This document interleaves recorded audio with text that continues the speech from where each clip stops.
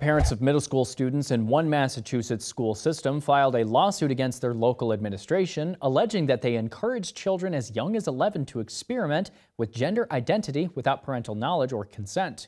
Two sets of parents at Bayard Middle School filed a joint lawsuit in federal court last Tuesday after students were encouraged to change names and were affirmed in a gender identity change without the knowledge of the parents. The lawsuit names the Ludlow School Committee, the interim superintendent, a former superintendent, the school principal, a school counselor, and a former librarian as defendants. Like New Jersey's transgenderism stance, Massachusetts urges schools administrations to discuss non-conforming gender identity with a child before actually informing parents. According to some of the facts of the lawsuit outlined in the 57-page brief, the actions included having children make a video of their new identities and even hiding children's pronoun changes when in communication with their parents. Go to FISM.TV/news for more.